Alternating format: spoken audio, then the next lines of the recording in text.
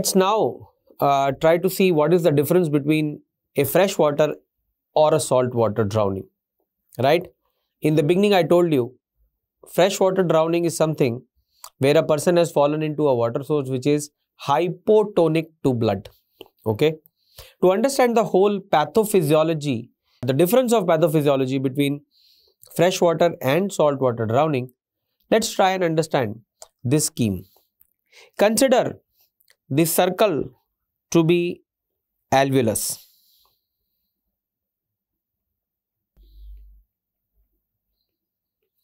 Okay, so consider this circle to be an alveoli, and this is a blood vessel around the alveolus. So this is a normal area of blood gas exchange, right? Now, when a person has fallen into water, the water which is terminally reaching is alveolus. So all the water is coming into the alveolus, and we say that this water which is coming into the alveolus is hypotonic. So let me denote hypotonicity by a downward arrow, and it is hypotonic in comparison to what? In comparison to blood which is present in blood vessel, which is comparatively hypertonic. So blood present in the blood vessel is comparatively hypertonic, as denoted by the upward arrow. So now what it happens here is that there is a tonicity gradient between two permeable membranes, and because of this tonicity gradient, what will happen? Water will flow from hypotonic segment to hypertonic segment in an attempt to maintain isotonicity. And so water is going to flow from alveolus into blood. Okay, so water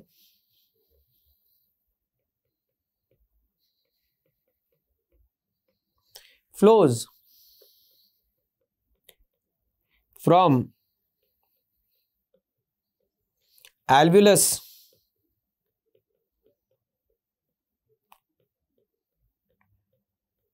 to blood vessel. As a result, what will happen to the vascular circulation?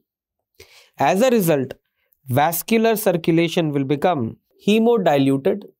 Okay, let me write vascular circulation here. So blood will become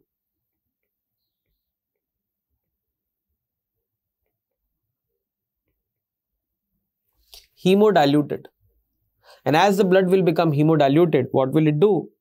It will cause RBC swelling and rupture. Initially the RBC will swell up and eventually they will rupture. Okay, as the blood had become hemodiluted, what will happen to sodium? The sodium, which is chiefly an extracellular ion, it will also become diluted. So there will be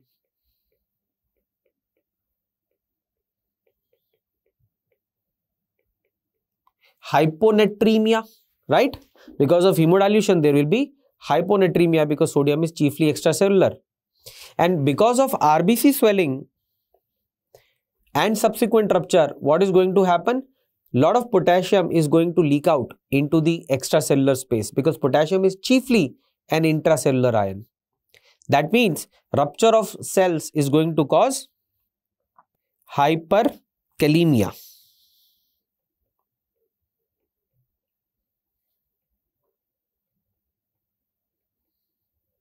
Okay, so what do we see in freshwater drowning is hemodilution with hyponatremia and hyperkalemia, right?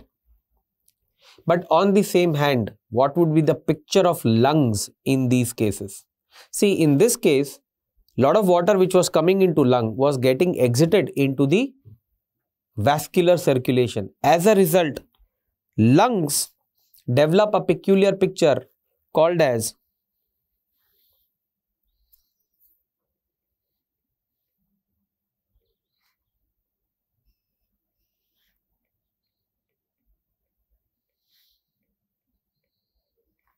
large and voluminous lungs. They are able to retain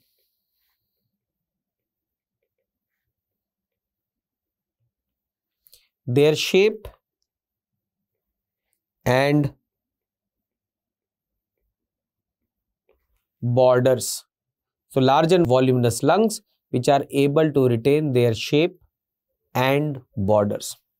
Okay, this is how the picture of lung looks like. Now these people have a very peculiar threat to their life, and that threat is rapidly developing hyperkalemia, because rapidly developing hyperkalemia is potentially arrhythmogenic. These people who fall in fresh water, they die due to arrhythmia of hyperkalemia. Their mean survival time is 3 minutes. So this hyperkalemia, which has resulted due to cellular rupture, causes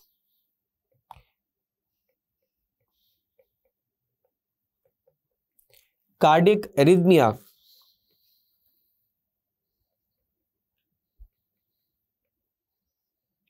mean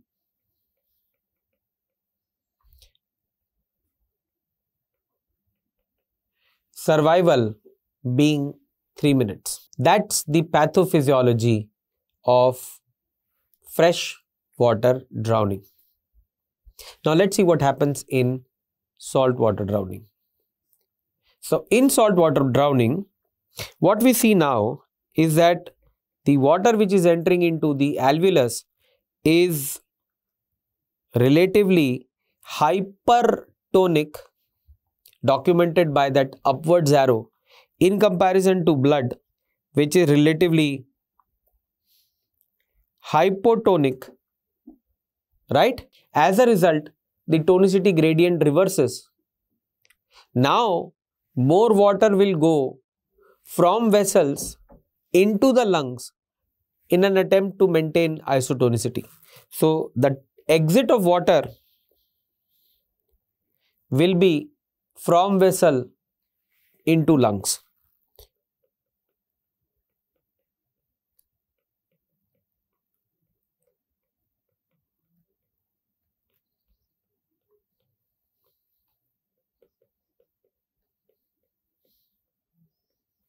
Okay, so water had flown from vessels into lung.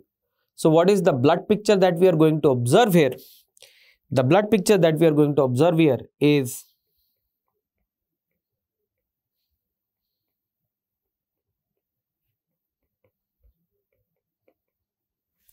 hemoconcentration, and because of hemoconcentration there will be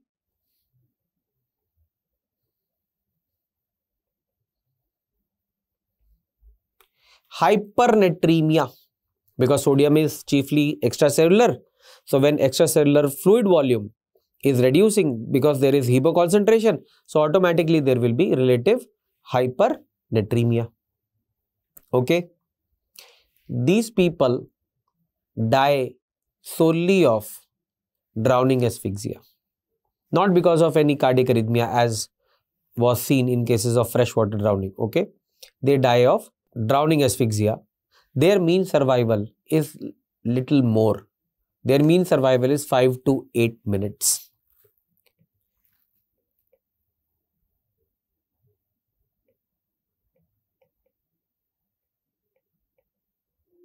So death due to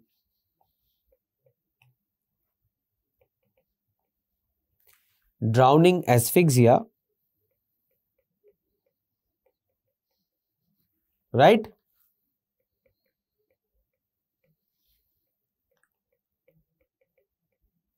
Mean survival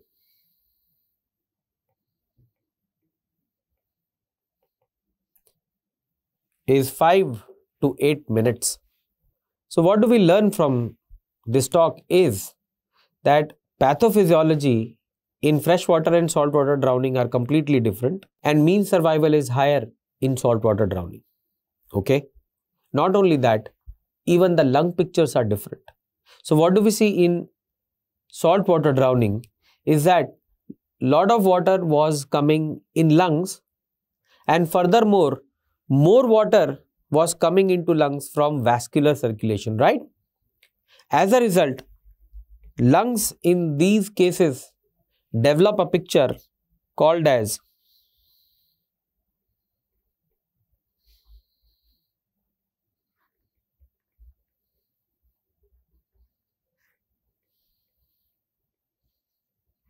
heavy and boggy lungs. They are unable to retain their shape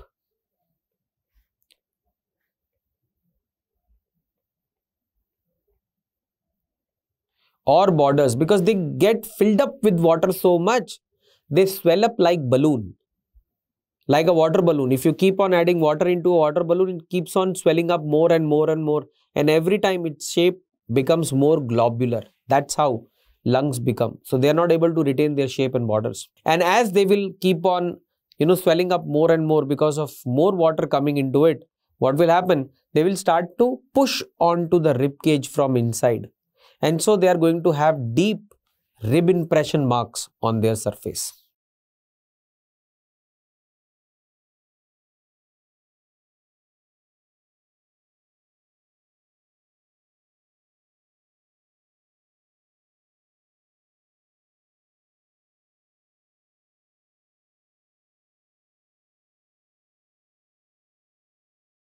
So going to have deep rib impression marks on their surface.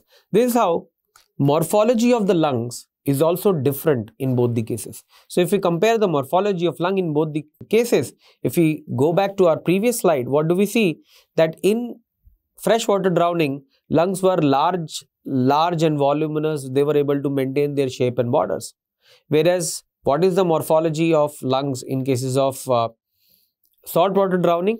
Heavy and boggy, unable to retain their shape or borders, deep rib impression marks present on their surface, right? So this is how pathophysiology alters.